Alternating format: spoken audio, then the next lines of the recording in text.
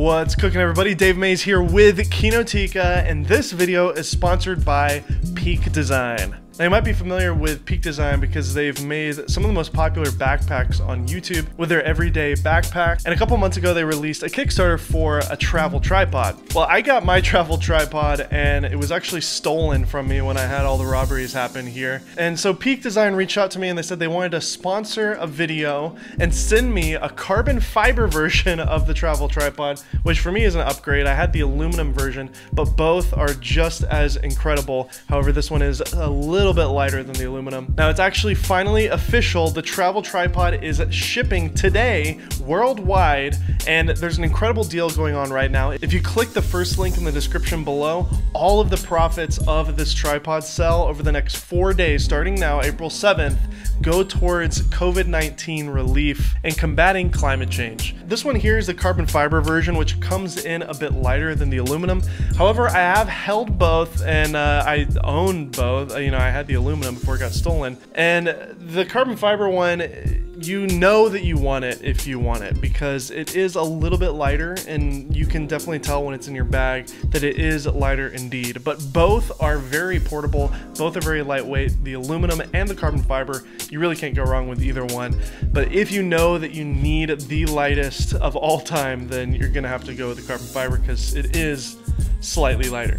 By the way, since all my main cameras got stolen recently, I only have one working camera for shooting my videos, and it's actually filming me right now, the Olympus camera. So I'm actually using this broken Blackmagic Pocket cinema camera as a prop. Remember this thing? I actually broke this years ago on a shoot, and I've just held on to it because I didn't want to throw it away. Comment below if you want to see a review of the Blackmagic Pocket cinema camera original. Maybe I'll pick up a used one and do a video on that.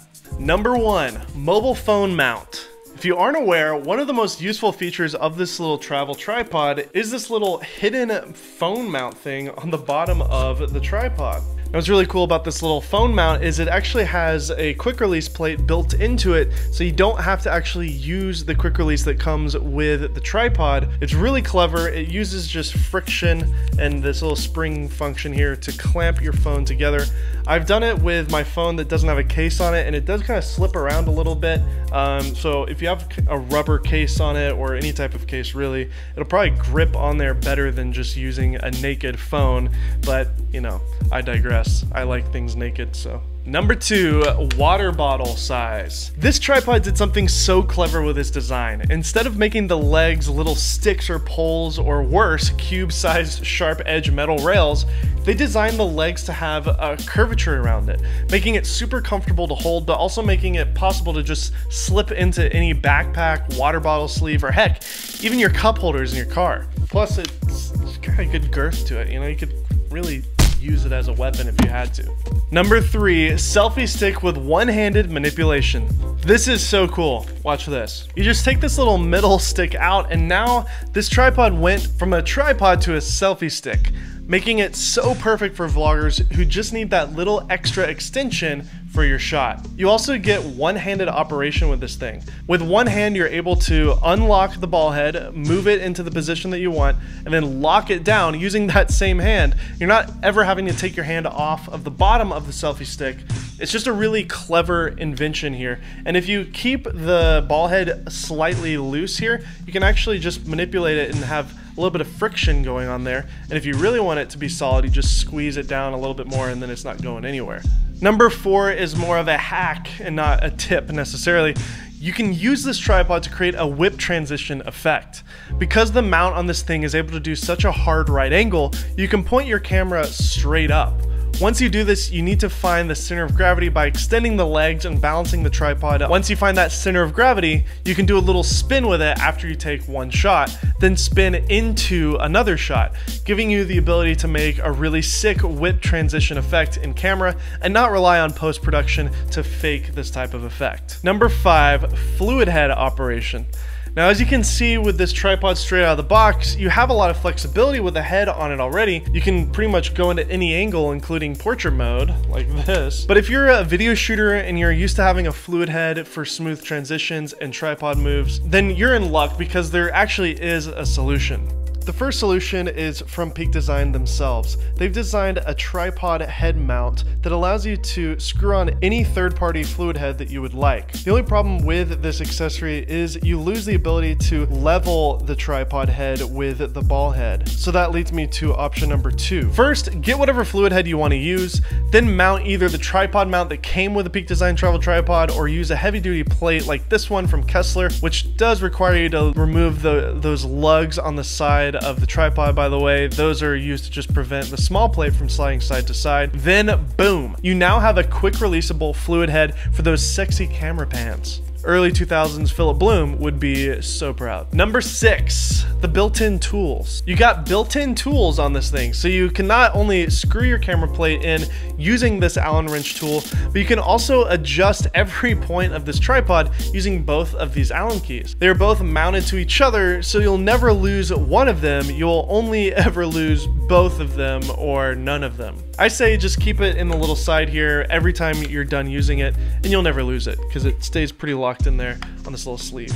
Number 7, accessory mount. Using this little thing, you can actually mount any accessory you want to the tripod. I'll link it down below because this thing actually can work. I have my microphone mounted on here. You can use a light, monitor, anything really can be mounted to this, and really creativity is your only limit. But this little mount is so perfect to go on the little middle stick because check this out. This accessory has a nice little rubber divot that is at like a little angle here, like a little triangle. It's the perfect accessory for this tripod. It was like it was designed for it or something, but it's definitely not. In addition to it literally notching in perfectly with this thing, it's got rubber gaskets on it and like rubber protectors, so you're not gonna scratch up the metal. But with the little rubber protectors, you're able to mount anything on there without damaging the little middle stick thing.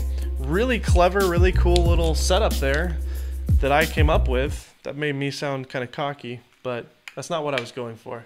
But it is kind of clever, right? Number 8, Arca Swiss, baby. Lots of tripods out there use their own proprietary standard for quick releases. Now, Peak Design does include a really nice compact quick release plate, but you can truly use any camera mount, lighting mount, whatever works with the Arca Swiss standard with this tripod, which is great. And even the Metabone speed boosters have a little Arca Swiss bottom mounting foot. So versatile. I love Arca Swiss. I'm glad they chose that as their mount.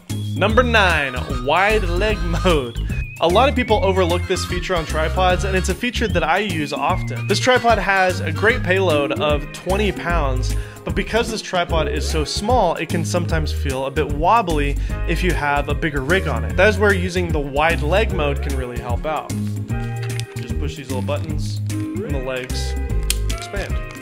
Widen those legs if you need that extra stability, and the camera will stay rock solid. This feature also comes in handy when you're on uneven surfaces and you need to put the tripod in weird spots, or if you want to set your camera at the lowest possible angle to the ground. And lastly, number 10, one-handed leg release.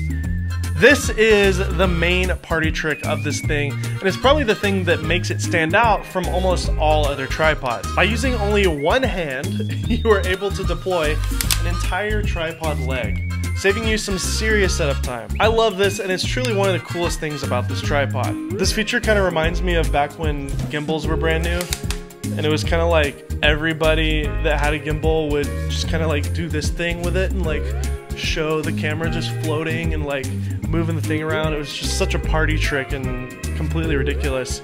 This is a party trick, and every time I see a photographer or a filmmaker and they haven't seen this, I do that, and that's the most kind of wow factor about this tripod. But unlike the gimbal wow factor, this actually has some practicality to it. During these crazy times, there are some things Peak Design can do to make an impact, and they are doing that.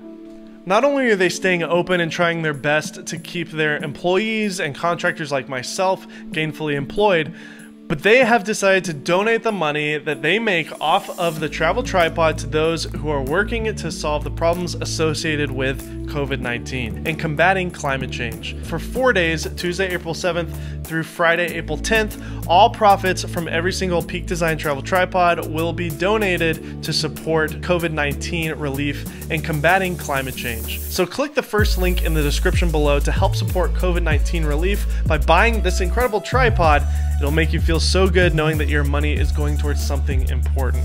All in all, this tripod seriously kicks butt. I love it. I use the one that got stolen all the time. And even though I am a video shooter, I found it to replace my main video tripod most of the time due to its convenience, form factor, and incredibly thought out ergonomics and features, even without the fluid head option. However, I think I'm going to start using the fluid head because I really like the setup. Even though it adds a little bit more weight to it, having a fluid head is important to me as a video shooter. I hope you guys enjoyed this video. If you did, leave a comment down below and let me know your thoughts on the Peak Design travel tripod. Are you going to pick one up? Have you already picked one up? Let me know your thoughts about it in the comments. We'll have a conversation about it. Also, if you haven't seen my previous parody video that I posted a couple days ago, you should definitely check it out. I'll link it down below as well as put it in the titles right now, and I would love it if you guys watched that and left a comment on that video as well. Again, I'd like to thank Peak Design for sponsoring this video, for sending me this incredible tripod. It means a lot to me that I have another one because the other one was stolen, so it's wonderful to have another one again, and I will caress it and take good care of it. So thanks again, Peak Design, for sponsoring Kinotika and for sponsoring this video. Once again, I'm Dave Mays, this is Kinotika, and we'll see you next time.